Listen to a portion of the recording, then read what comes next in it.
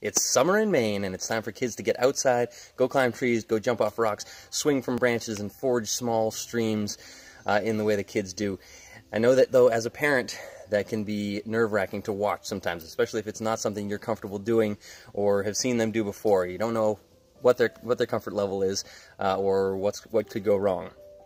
The best way to keep your kids safe this summer and allow them to do what they love to do and what they need to do to develop in both physically and mentally as kids do is not to limit or prevent them from doing the things that they love in nature, but to teach them how to do it and give them tools to do it the right way. And tools not only physically to climb things and to jump off things and land the right way, but also tools mentally so that they can understand the failure modes and the things that could happen, things that could go wrong. That's one of the main things that we work on in parkour, is what could happen, what could go wrong in this situation. And if you start thinking like that, you'll see the whole world differently, and you will be much more safe, much more confident in what you're doing, and you as a parent will not have to worry quite so much when they're climbing trees and doing the silly things that kids do, because kids naturally are very intuitive and they understand their limits by nature very well, but there's opportunities for failure and there's opportunities for disasters to happen.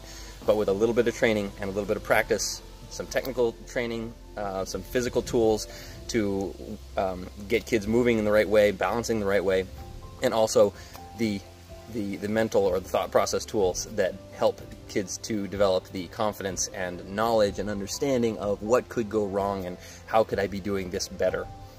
So come on into the Maine Warrior Gym. We have camps all throughout the summer that work on exactly this, and we have our Youth Ninja Squad program that's starting up on June 25th.